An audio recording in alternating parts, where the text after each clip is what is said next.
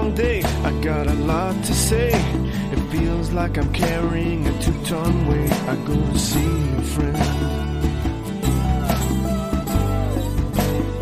Hello, I'm Msgr Patrick Winslow.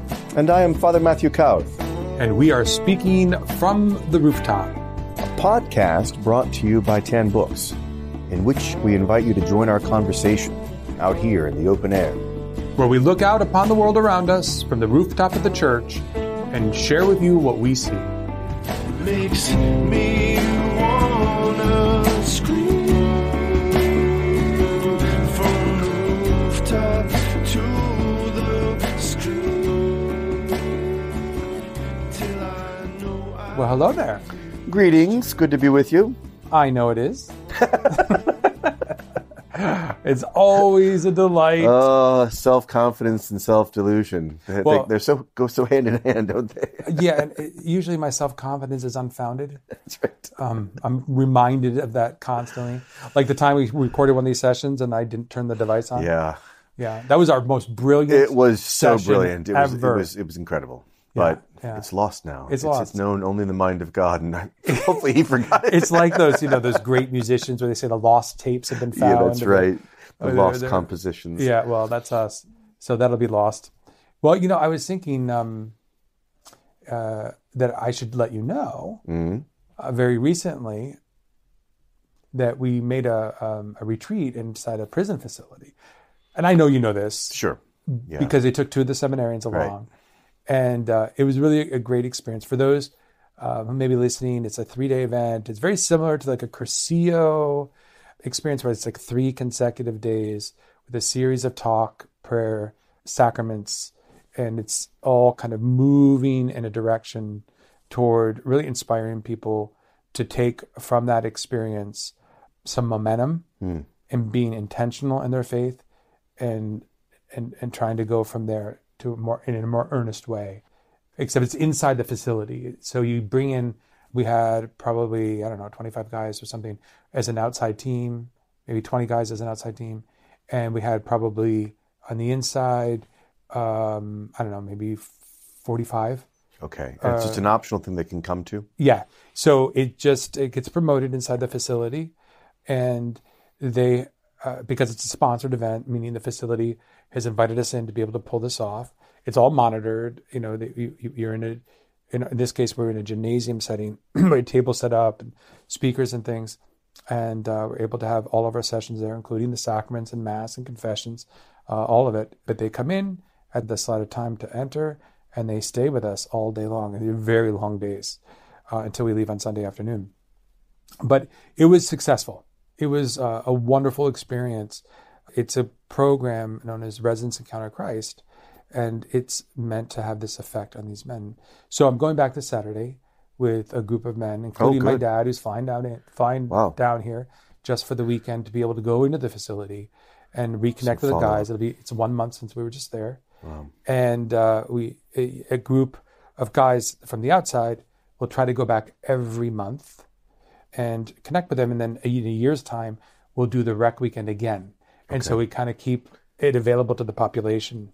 And would the men that have been through it, should they continue, where they come into the church, or where they're deepening their faith if they're already Catholic? The majority of the men were not Catholic. Okay. And we have, I think, about 21 who signed up for RCIA. Wow. Yeah. And so potentially they will be the ones assisting with the next one. That's right. So they'll come back, assuming they're in the same facility. Yeah. They would be invited back to be part of it, as well as invited to be inside team members. How does that work? I mean, you worked in other prisons before up in New York. I remember visiting a very difficult place with you. That was a maximum facility. Yeah. And how does it work relative to transfers? Do people typically stay in the same one, especially if it's a life sentence kind of a thing? It really all depends on your behavior. I mean, certainly there are going to be factors that are really not about the particular inmate, about populations and having to shift. So you have a certain proportion number here versus there. But by and large, they have fairly lengthy stints at the various locations. But should they have to be disciplined to a greater degree, they might go from a medium facility to a maximum. They might go from one max facility to a max A facility. You might then actually get out of a max and go down to a medium or a minimum.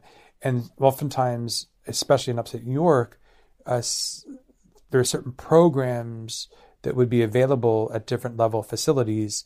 And so men would shift out of, say, a maximum facility because they've been working hard on conquering their addictions. And if they go to this medium or minimum facility, they have basically Monday through Friday, 5 hours a day. It's like AA work all day long for them, where they're just doing constant type of rehab work on themselves. Yeah. So you can have these types of programs available in some of these less severe facilities because they allow for a certain amount of freedom and be able to attend and participate. So there are those type of factors that depend on the individual, their discipline, their behavior, the programs that they may want or request. And then there are probably other factors that are being driven by the state itself in determining population distributions. I mean, admittedly, persons are persons, and so every person that comes in front of you is going to have their own story. Yeah. Things are going to be different, et cetera. But in the main, what do you find to be the immediate reaction? Let's say you've got 25 people that come. Mm-hmm. Obviously, there's hundreds, depending on how big the place is, that chose not to come. Right. Oh, yeah. So these are people that are either looking for something to do that's not what they were doing before. And some of them are mocked for going. Yeah, imagine so. And yet, what do you experience the sort of receptivity? We just had the gospel. You were reading the gospel this morning about the seed falling on different soils, yeah. So I would say that kind of going into it, you're going to have obviously different degrees of receptivity. We had a young man who, for the past year, had been kind of reading himself into the Catholic faith. And he knew even before this weekend, because he was meeting with some Catholic volunteers on a weekly basis, that he wants to come into the church. And then you would have then other men who are coming, and maybe they're just coming for the food, because it's an opportunity to get something other than jail food, prison food. And hey, we're okay with that. Sure. Come, we're not proud. We'll take whatever incentive. Maybe you hear something that will strike you, right? And we're really open about it. Like, we're not upset that you came for the food. Yeah. We don't feel used. We know exactly what we're getting into here. We want you to be here, and we think if you come for the food, you might actually find something more. Yeah. Food for the soul. So I find that the men, generally speaking, are cautious. They're going to size you up quickly as to whether or not you're a fraud. Yeah. This is necessary for their own survival. Yeah. They're going to determine, I think, very quickly whether you're trying to play them. And if they size you up in such a way that you're authentic and sincere, it makes for a whole different event. Mm-hmm. And of course, that's exactly how we come off, because we actually are being sincere. So we don't have to pretend to be, and they pick up on that very quickly. And that garners respect immediately. I suppose even just coming in there's a certain amount of respect, just because unless you're asking them for something, why in the world would you do this? Like, why would you intentionally go into... There's a suspicion, right? Yeah. Like, what do you get out of this? Yeah. And they learn pretty quickly. I remember I was in the one in New York with you. Yeah. I went to the one that you were in recently. I've been there to serve the men. And I've not done it extensively, maybe a half a dozen times in my priesthood. And I have to say that every single time I did it, when the doors closed behind me, there's that moment of, oh my gosh, I'm not going to get back out. Yeah. I don't know if you ever felt that. But it I know it's not, it's irrational. I've never felt that. But that's in large part because I'm guilty. Or maybe because I feel like I've gotten away for so long that no one's ever going to catch me. No, so like when I was in college, my dad started doing prison retreats back in the late 80s. So when I was in college, he would make us go in on the Saturday time period where outsiders like my mom could come in, so I would come in. So there was some familiarity that happened for me long before I discerned into the seminary itself. And and I would see my dad kind of go in and out all the time. He was doing these rec programs in upstate New York, but he was also in between them, whether they do 1 or 2 a year at a facility, he was running Bible studies with them all the time. It was a joke. I mean, my dad, we would just joke that he'd rather be in prison, because he was always up there. But that's how committed and dedicated he was to the work. It goes to show you that in these types of efforts, the more you give, the more you receive. Yeah. You really you get sucked in because of the goodness that's coming from it. Such and an the opportunity impact to be a light in darkness. Yeah, and the impact that it has on real people, and to understand their situations from which they come, which are complex and difficult, and quite honestly, they evoke a certain amount of empathy. In any event, I think because of that, by the time I was a priest and was asked to be a chaplain for the facility up in New York, it was all pretty easy. And that prison was like the old-fashioned Shawshank, big skeleton key kind of thing. The facility I was just at, more like less like that, right? Yeah, it was a little more like dormitories. Whereas this, where I was up in New York, was just what you saw in the Stephen King Shawshank film. It was very old world in the heart, and that would make anyone feel like maybe I'm not getting out. That said, getting back to the disposition of the guys, they have to live in that facility, and that is a community. It's not necessarily a smaller world. Yeah, and they have their own norms, and it is how should we say, not well received when you behave maybe in a Christian way. Right, you're breaking up their hierarchies. Mm-hmm. You're disturbing their laws, their governance, norms, expectations, and then all those things we consider to be a sign of weakness. And then suddenly, you might be on the receiving end of some vitriol and harshness, maybe in violence. And so it's a tricky thing to talk to these men about. Hey, go live your faith. Well, it's not like they're going to go live their faith in town where they have a lot of people who are living it, or, they can rebound nicely. They're going back into a facility where the types of things that we're telling them are not going to be very well received. Yeah. You turn the other cheek in that facility, it's not going to be easy. It's hard. Is it the case that in the internal workings of the social structure organization that's behind the scenes sort of a thing, how organized is it in terms of the actual governance system? Like, is there one guy that rises to the top? They're gangs. Typically.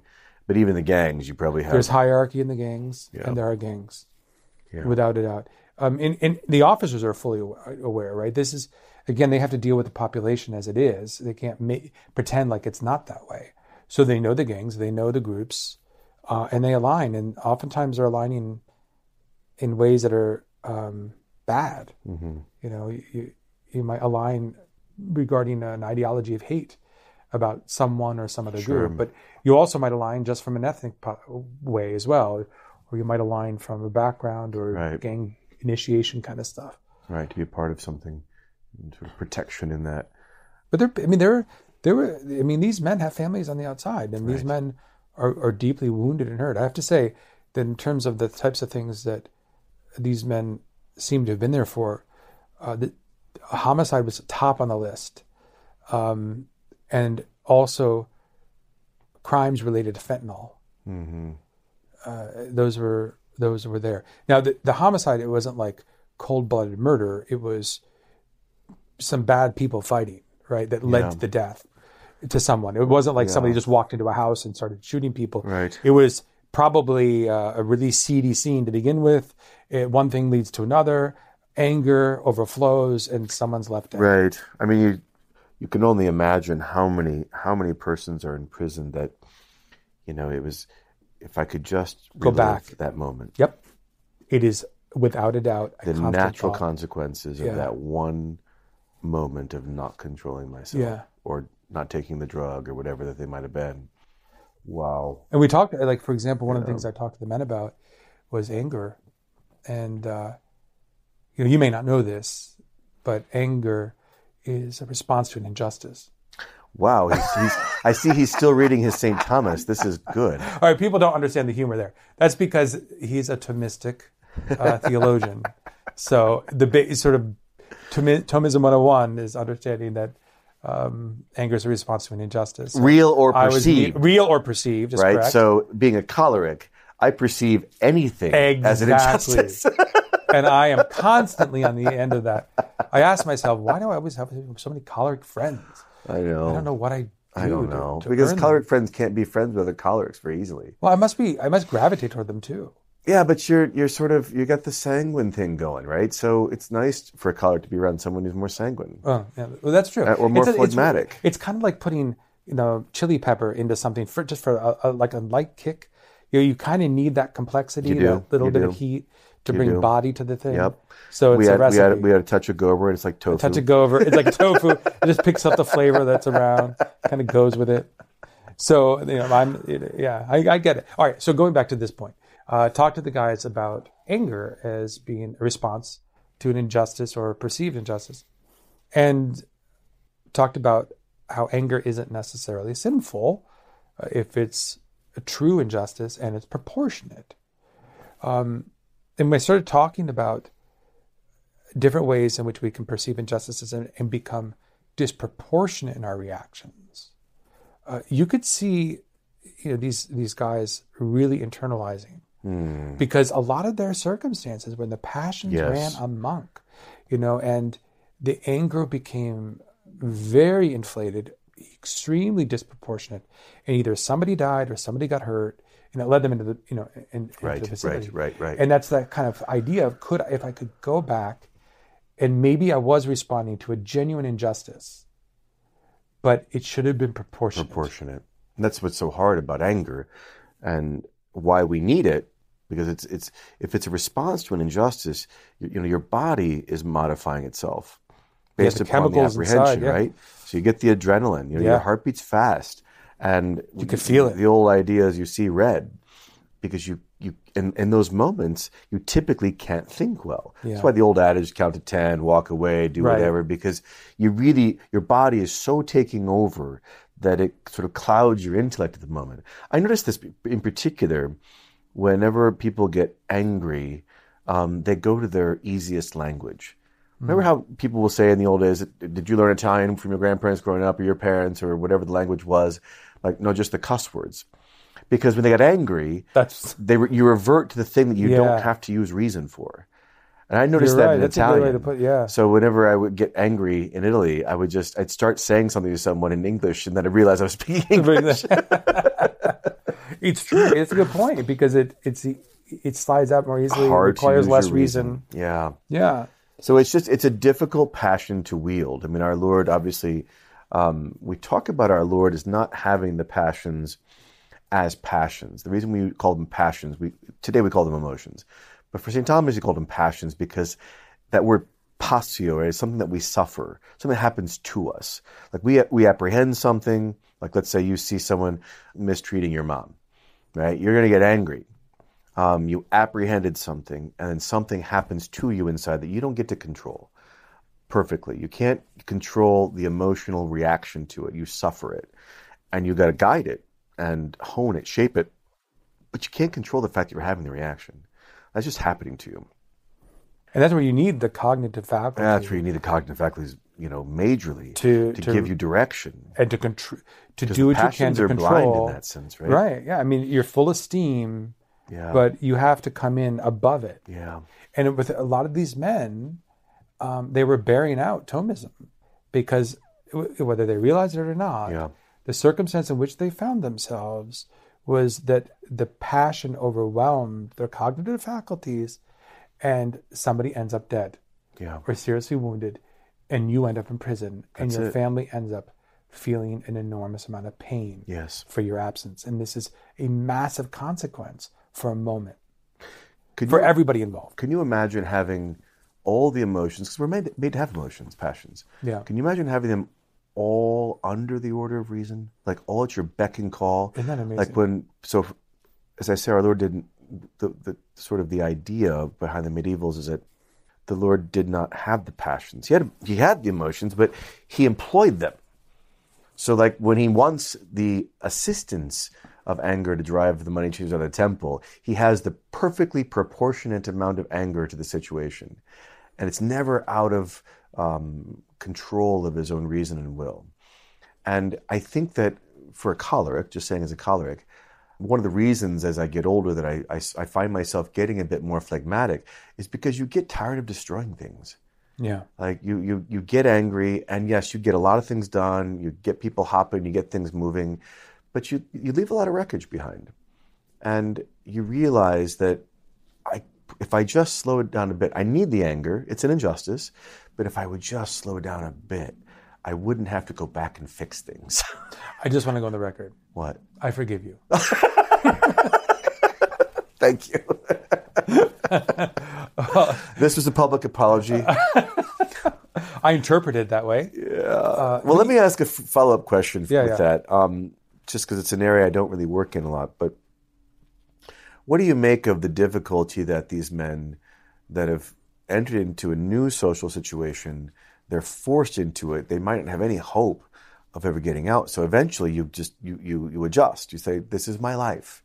Like, this isn't living on the outside anymore. Right. This is my new reality. Right. And you do watch people that they get educated sometimes. They do amazing things, conversions, etc.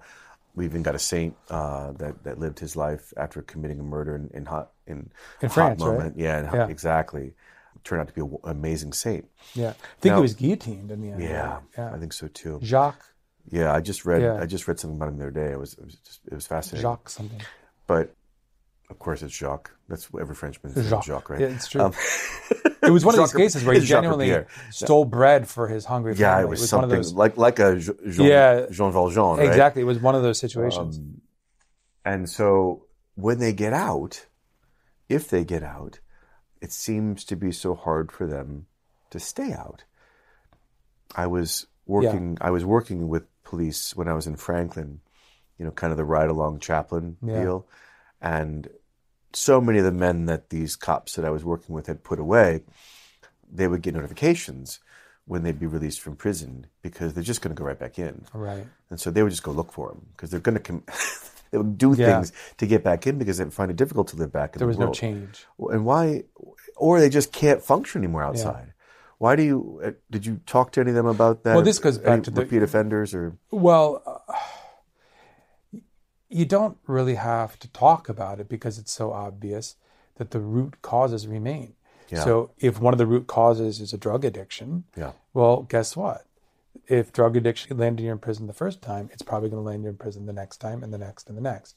If your root cause is an uncontrolled anger and you keep putting yourself into situations where that is going to be sparked left and right, guess what? The outcomes are not going to be any different. Yeah. And sometimes what can happen is the experience of prison can work against you. It can make you more hardened or can make you more weak in a given area. So, having opportunities for these men to be able to say, hey, wait a minute, here's something for my hard circumstance and my hard situation. Again, they did bad things to people. There's no question about it. And to be quite honest, rare is the inmate that's going to tell you they didn't. Right. They might tell you why they felt justified in the moment, or maybe they feel like there was a little eye for an eye, right? But they're not going to say that they didn't cause harm, at least not the ones that come to our program. Sure. Right? But I think that the difference between somebody going out and staying out has to do with change. Yeah. It's interior change. And that's really what we're trying to speak to.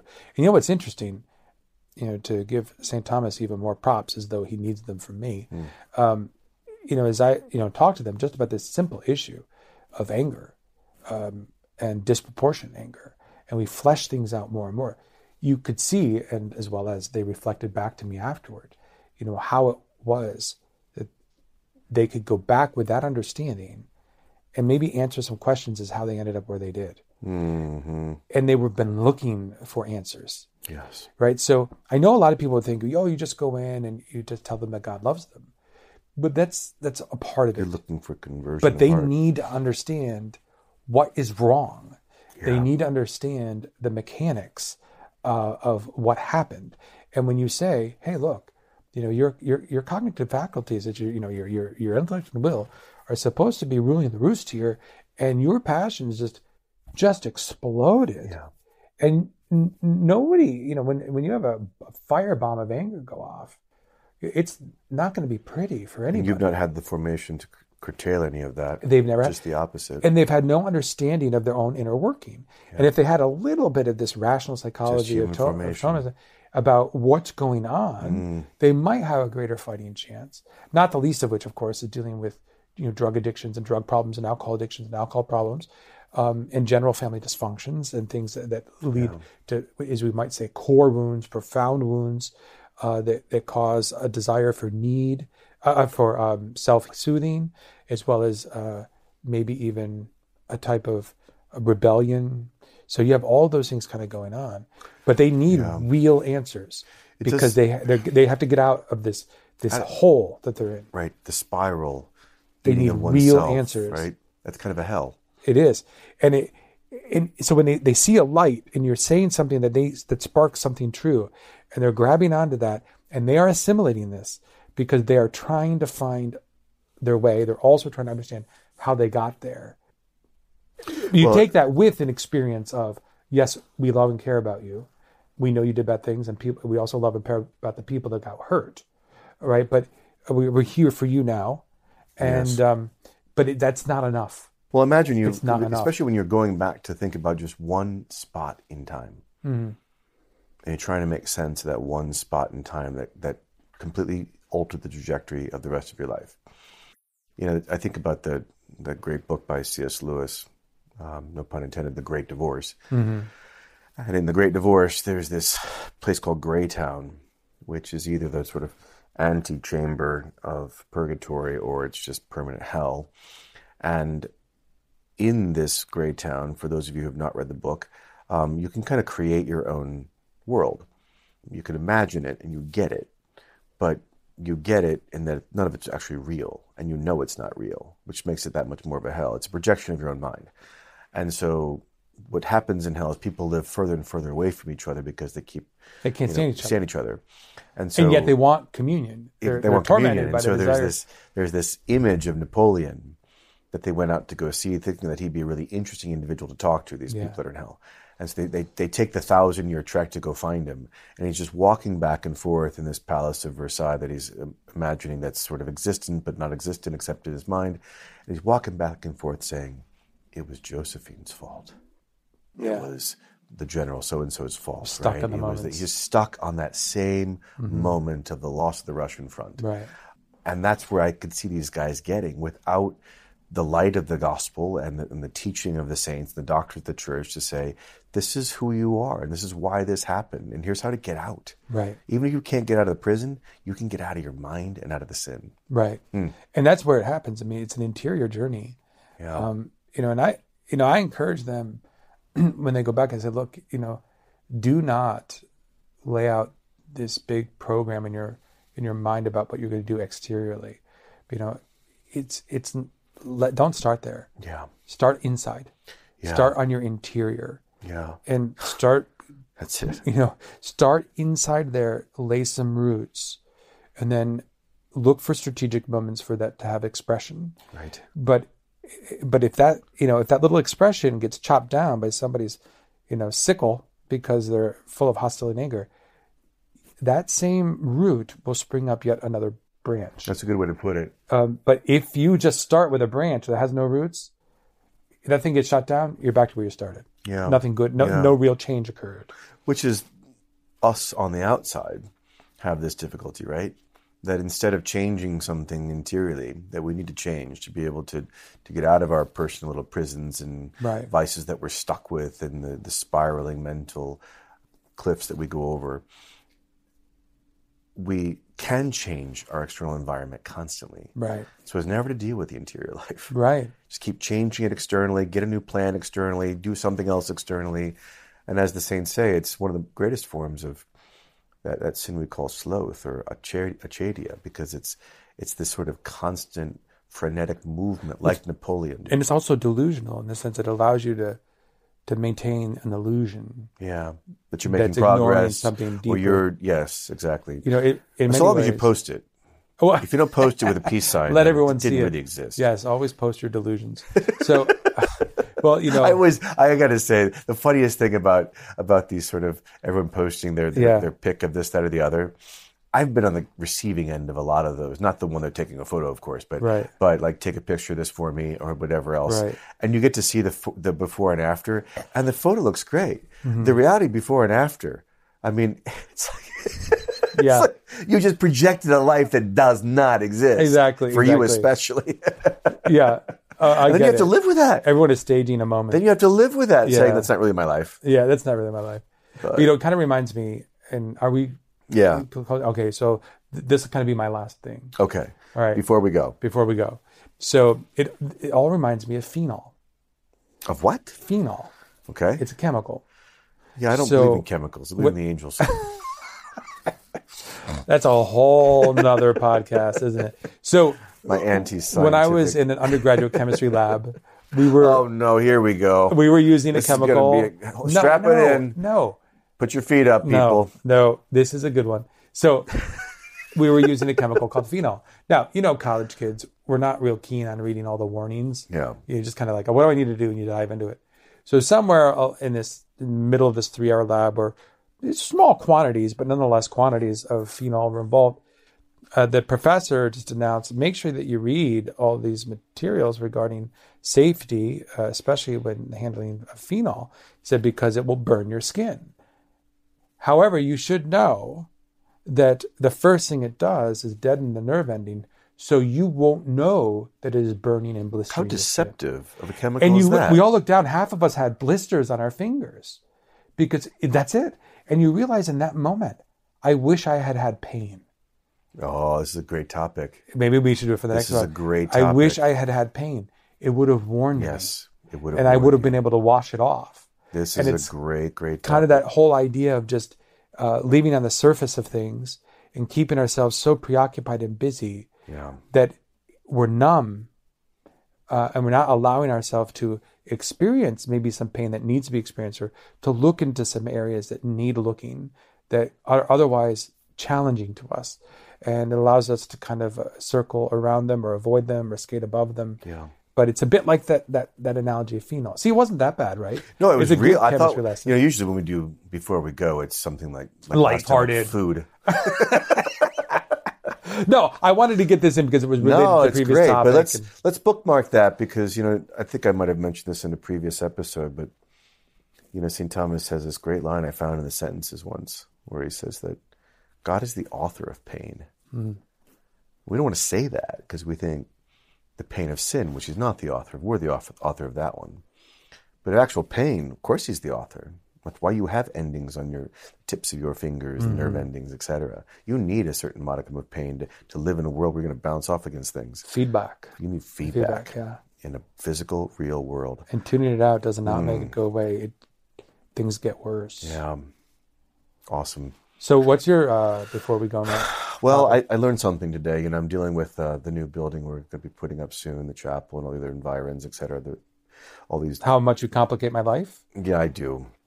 That's one thing. It's a complicated process, but I'm in the phase now. We're moving into construction documents soon, which means that there's just a meeting every single day about something. Yeah. And today we were dealing with some HVAC problems, and I learned about. For those of you listening, HVAC means like air conditioning and heating. Yeah.